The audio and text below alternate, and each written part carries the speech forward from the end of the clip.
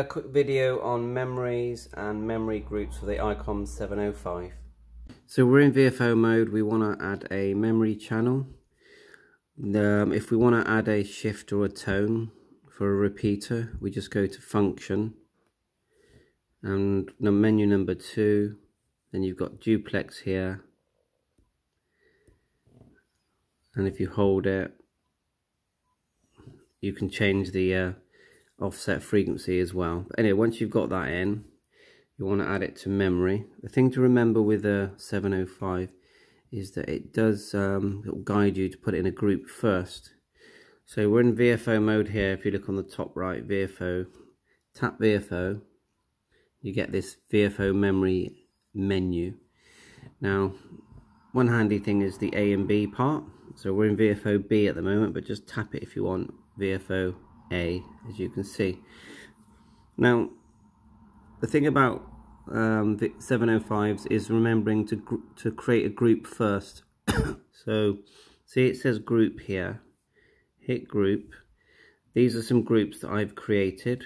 So these aren't memory channels. These are group channels. So let's just say you want to select a new group. So scroll down to number 3. It says blank. Although you can use it when it's blank without a name, but to edit it and add a name, you would hold down the button, click edit name, and then we could call this one, say, just for example, we'll call it PMR frequencies. PMR frequencies. Enter. So you've got your group PMR. So come back out of that, clicking back. Go back. Let's go to like a 70 centimeter PMR type channel. Let's just go 446 for now. I'm sure that's not it. If you do want to get fine tune these, you can hold down the 2 zeros and you get fine tune. Look, see that? And then hold it down again if you want to come out of that. Anyway, so we've got VFOA. We want to get that in a memory, so we tap VFOA. We tap group, we select the PMR frequency, we've got it there, and then we hold down MW, and then you'll say it's put it in as channel 0, that one. So let's create a couple. So let's just go up a bit more to that, just any random one. So we're already in the group now, so we don't have to select that at the moment. We can select, hold it down MW, and it's put it into channel number 1 in that group. Now let's just say we want to try a completely different type frequency. So what we do, go into group. Now I've created a group here for HF. Select HF.